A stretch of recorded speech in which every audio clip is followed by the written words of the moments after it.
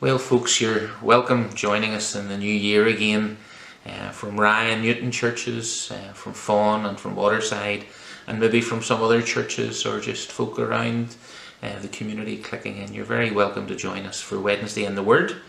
We're going to look at a new series in the new year, and I thought, I don't know about you, but I'm fed up listening to bad news and dreary news and weary news, and I just want some good news. And I thought I would just love to look at something very positive, something that lifts us up, thinking about who we are and who we are in Jesus. So if you like a little title of that, like that TV program, Who Do You Think You Are, is what we're going to look at, looking at a little passage in 1 Peter 2 from verse 9 through to verse 12. Also, as you know, on Sundays we're starting into a little series looking at the life of Joshua. So before we pray together, let me actually read the passage to you today from 1 Peter chapter 2. We're going to read from verse 4, although we're going to concentrate more on verse 9 through to verse 12. But in 1 Peter chapter 2 from verse 4, as you come to him, the living stone rejected by men, but chosen by God and precious to him, you also, like living stones, are being built into a spiritual house, to be a holy priesthood, offering spiritual sacrifices acceptable to God through Jesus Christ. For in Scripture it says, "See, I lay a stone in Zion, a chosen and precious cornerstone, and the one who trusts in him will never be put to shame." Now, to you who believe, this stone is precious. But to those who do not believe, the stone the builders rejected has become the capstone, and a stone that causes men to stumble, and a rock that makes them fall. They stumble because they disobey the message, which is also what they were destined for. But you are a chosen people, a royal priesthood, a holy nation, a people belonging to God, that you may declare the praises of him who called you out of darkness into his wonderful light. Once you were not a people, but now you are the people of God. Once you had not received mercy, but now you have received mercy. Dear friends, I urge you, as aliens and strangers in the world, to abstain from sinful desires which war against your soul. Live such good lives among the pagans, that though they accuse you of doing wrong, they may see your good deeds and glorify God on the day he visits us. These are wonderful words, and from verse 9 on, over the next lot of weeks, we're just going to mine them and just take time to dig in and see what God can say to us through these wonderful words about who we are in Jesus. But let's pray together, please. Let's bow in prayer. Lord, we gather before you today to turn our heads, our hearts, our minds and our wills towards you. We humbly ask, Lord, that as you walked and talked with the disciples on the Emmaus Road, as you opened and explained your word to them, we ask that by your Spirit you would do the same with us just now. Cause our hearts, Lord, to burn within us, bringing transformation. As you transformed their circumstances and situation, Lord, transform ours. You changed their despair into delight, their weariness into worship. Their spirits were awakened and encouraged by your presence and by the glorious news of the resurrection. Death is defeated, sin is conquered, relationship with the Father can be restored. Lord, we can know our sins forgiven. We can know our adoption into your family, the family of God.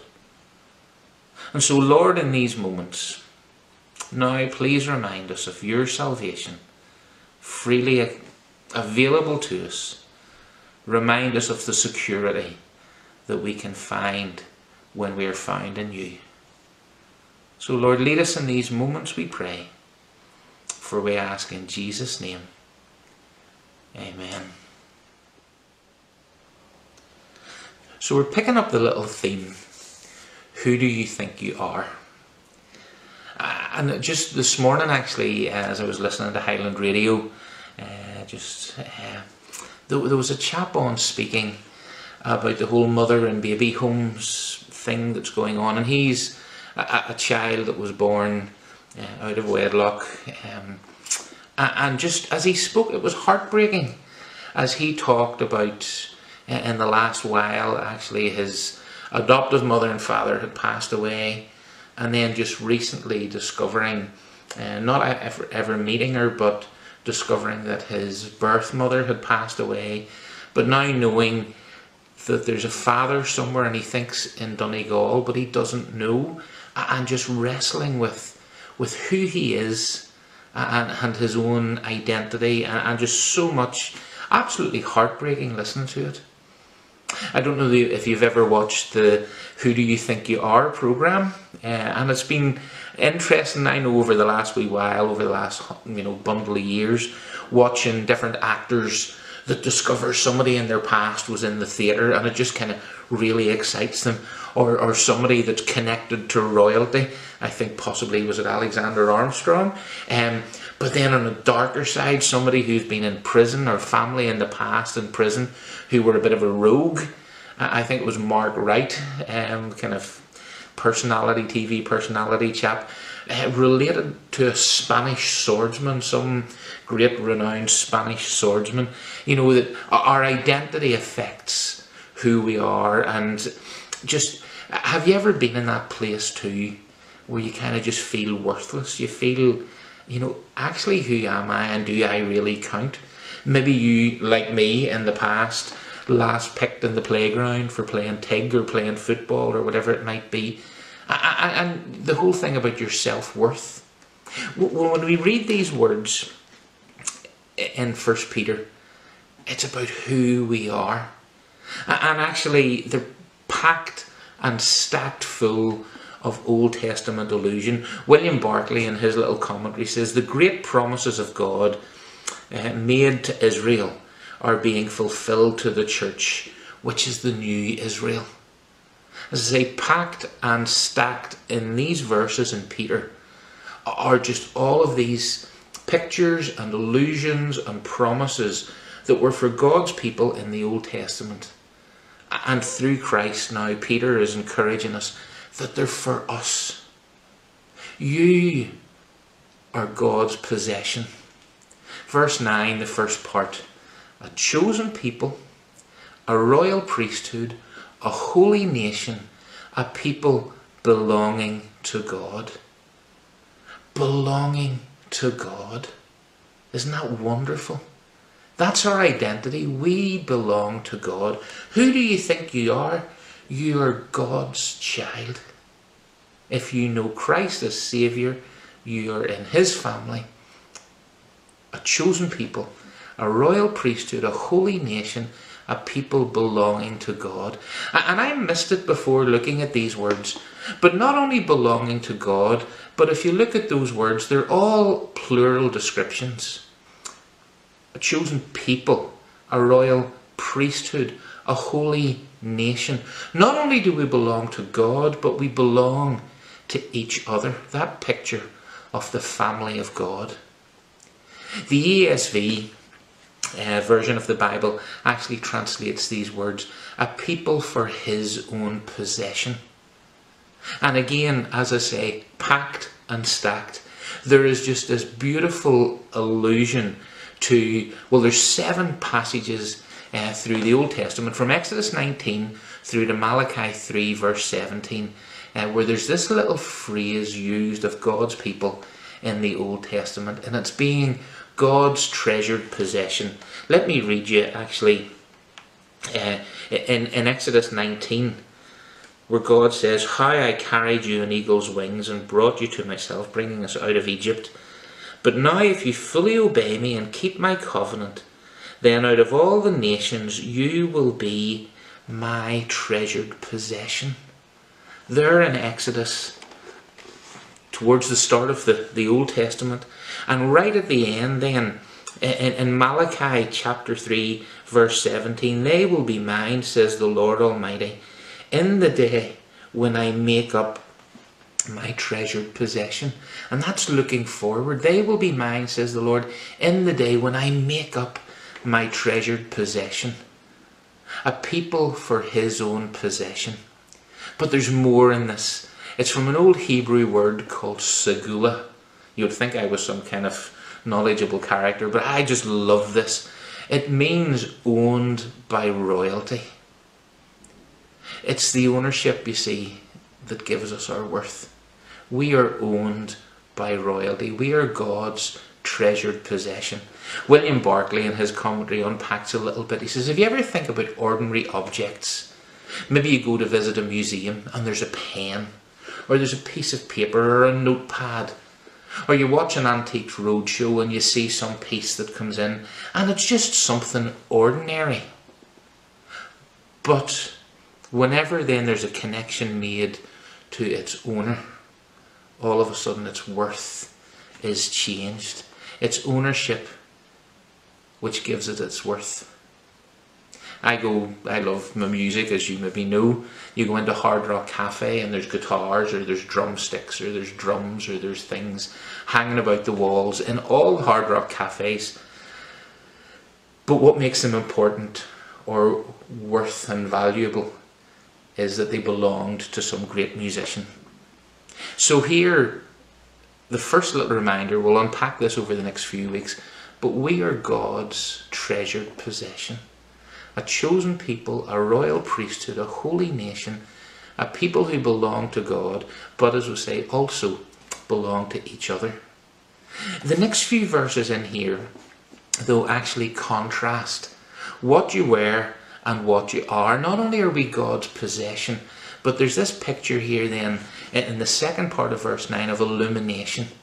That you may declare the praises of him who called you out of darkness into his wonderful light. You see the contrast? Brought out of darkness into God's wonderful light.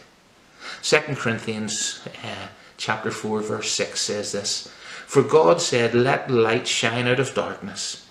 For God who said, let light shine out of darkness, made his light shine in our hearts to give us the light of the knowledge of God's glory that's displayed in the face of Christ. So we are God's possession, and God has shone his light in our hearts to bring illumination to us. And again, that picture of contrast, that picture not only of illumination, but actually into verse 10, transformation, as this follows on. These contrasts. Once you were not a people, now you are the people of God. Once you had not received mercy, now you have received mercy. In those two pictures, once you were not a people, now you are the people of God. Who do you think you are? You're the people of God. Once you had not received mercy, but now you have received mercy. And this picture gives us adoption in Christ and justification through God's mercy on us. 2 Corinthians 5 verses 17 and 18 words say this, if anyone is in Christ, he is a new creation. The old has gone and the new has come. But then we often stop that verse there at verse 17, but it goes on to say, all this is from God, who reconciled us to himself through Christ. Who do you think you are? You're God's possession, his segula, owned by royalty. Illumination is brought into our hearts, and darkness is taken away, and that transformation through adoption and through justification. Once you were not a people, but now you're the people of God. Once you had not received mercy, but now you have received mercy. But there's more in this passage, and let's just look at that. So two other things, verse 11, verse 12, separation and attraction. Separation, where verse 11 just simply says, dear friends, I urge you as aliens and strangers to abstain from sinful desires which wage war against your soul. Now, I don't know about you, but that's me. Again, that constant wrestle with sin and temptation which wage war against your soul. And I love in this verse, and we'll say we'll unpack it in a few weeks' time, but look at the affection there. Peter writes, dear friends, we're aliens and strangers in this world. You know, what's the old song? This world is not my home, I'm just a passing through. And then abstain. We need to make a choice to abstain from sinful desires, to say no to them. And then against, which wage war against our souls. So again, these decisions that we make. But the whole thing here is actually about separation. That who do you think you are? Well, you're God's lighthouse people. Way back in the Old Testament, God's people were to be different in how they lived and behaved. And so that they would stand out in society and people would look to them. Not only separation, but then the next verse is about there's an attraction. That people then look and ask questions. Our identity, you see, is to be God's lighthouse people in the world. And then verse 12 is about how, now it's not easy, it'll be difficult, but that there's an attraction. Maybe where Paul writes at the start of 2 Corinthians about the aroma of Christ in our lives. To some the smell of death, to some the smell of life.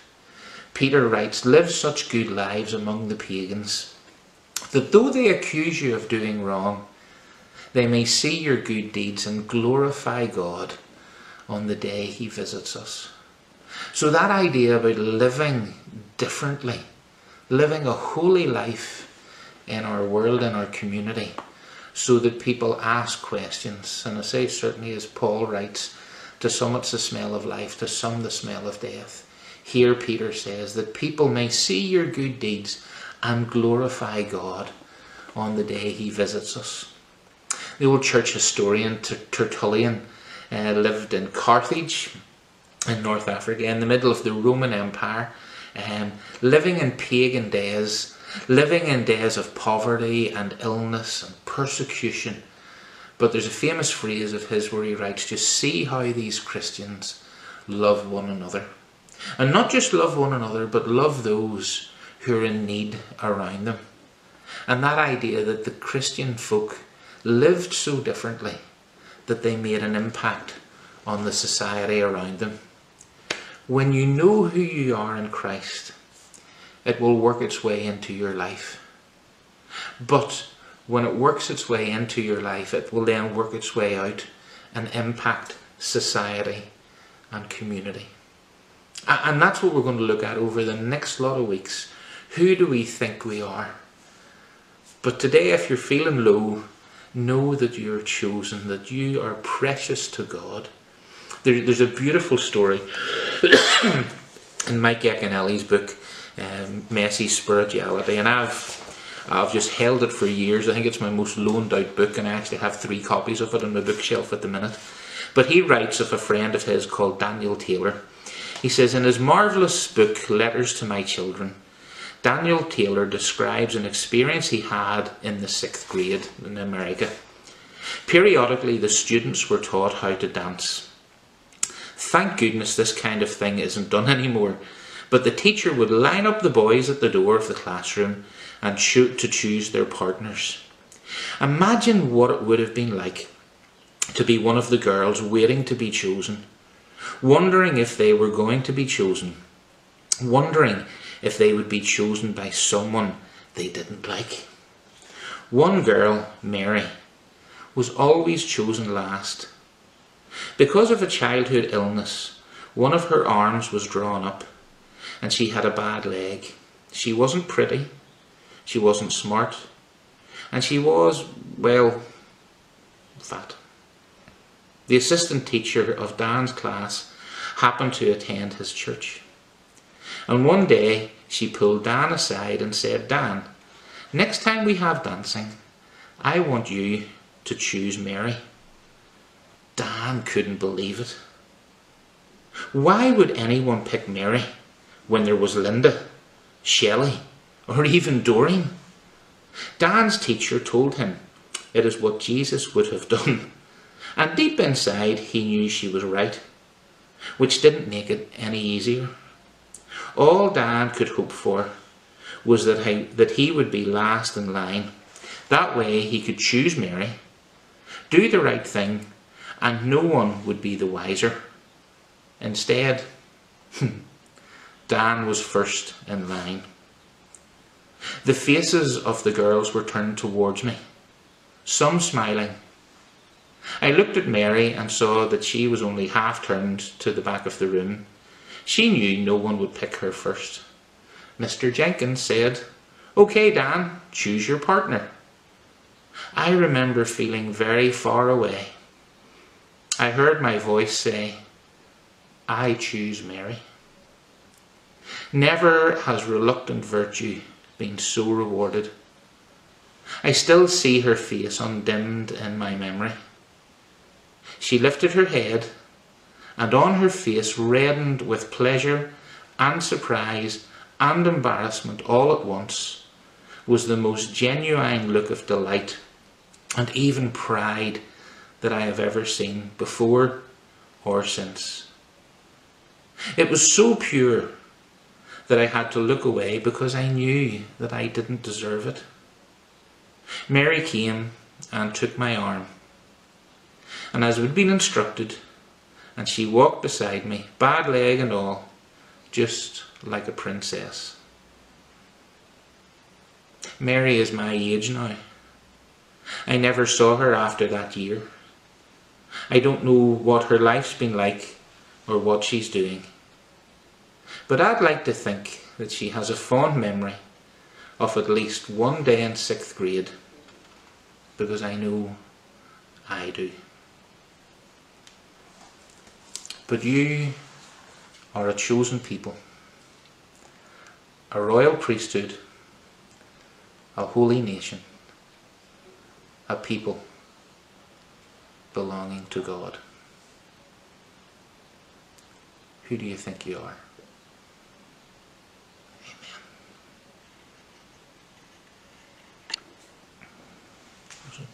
Part 3, Glenn, the last wee bit. So 2 other things, verse 11, verse 12. Separation and attraction.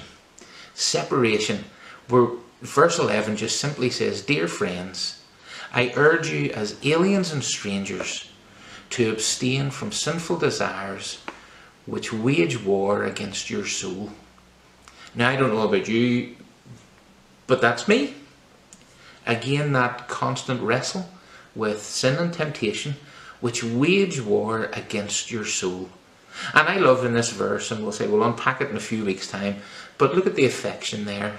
Peter writes, "Dear friends." We're aliens and strangers in this world. You know, what's the old song? "This world is not my home, I'm just a passing through." And then abstain. We need to make a choice to abstain from sinful desires, to say no to them. And then against, which wage war against our souls. So again, these decisions that we make. But the whole thing here is actually about separation. That who do you think you are? Well, you're God's lighthouse people. Way back in the Old Testament, God's people were to be different in how they lived and behaved.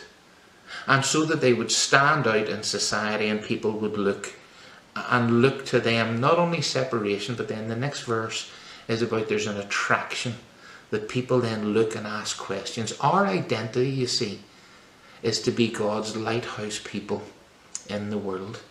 And then verse 12 is about how, now it's not easy, it'll be difficult, but that there's an attraction. Maybe where Paul writes at the start of 2 Corinthians about the aroma of Christ in our lives. To some the smell of death, to some the smell of life.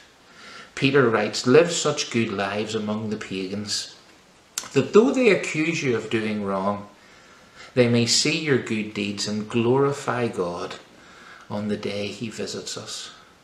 So that idea about living differently, living a holy life in our world, in our community, so that people ask questions. And I say certainly, as Paul writes, to some it's the smell of life, to some the smell of death.